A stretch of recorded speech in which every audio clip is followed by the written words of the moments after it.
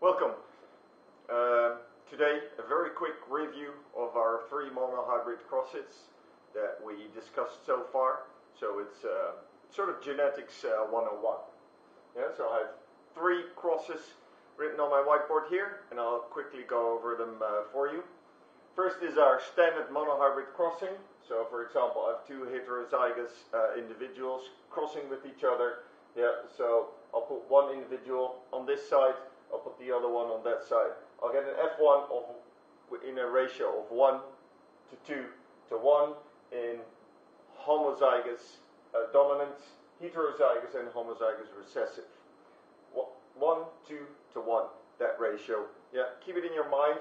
It's important to recognize that so you know which crossing we're talking about.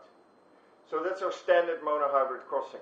So let's go over to our sex-linked monohybrid crossing. What we see here is 2 individuals, and as you can see, there's a man because he has a Y chromosome, and he has the dominant allele for a trait, and we could call that seeing color, for example. Seeing color is a dominant trait. And we can see your lady here. She has a dominant allele, so she sees color just as fine as he does, and a recessive one, and so she's a carrier. You can only be a carrier if you carry 2 alleles.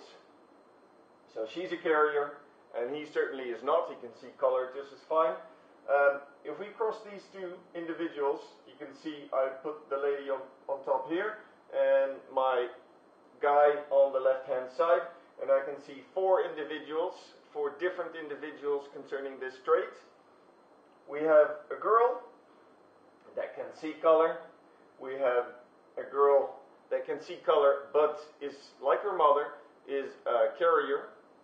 We can see a guy that sees color, no problem with there, same as his dad.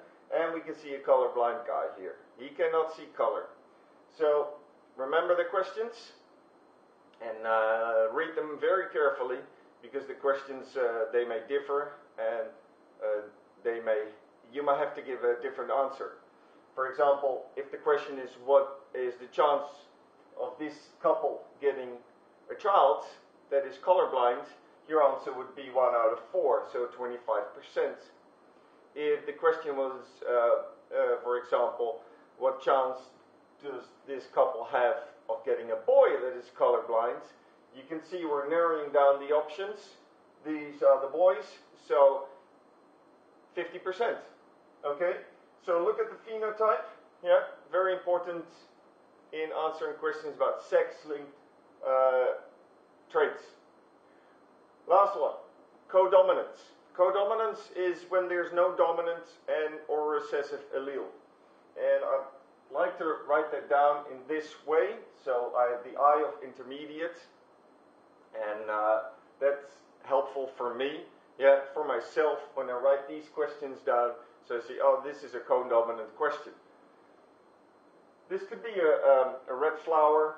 This could be a plant with white flowers, and if I cross them, yeah, one allele goes to the offspring. I have an F1, so a next generation, that has a red from one plant, a white from the other, and so my plants will be pink. It's going to get a bit more interesting if I cross this F1 generation times itself, which one can do with plants very easily. So I have a pink plant, I cross that with another pink plant.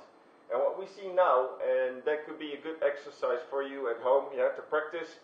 If you make a punnet square of this, we see a red plant coming to existence in the 2nd generation. We see also pink plants, and we see a white one. So we can see the 2 plants that we have in our parent generation, and we can also see the pink one that we came up with in our 1st generation. We have a different ratio though. We have 1 red plant to 2 pink ones to 1 white one. Very important, yeah, that you are able to do these punnet squares yourself. You can remind me, you can pause me, yeah, look it over by yourself one more time to practice for your test. I wish you good luck, and happy sorting out genetics.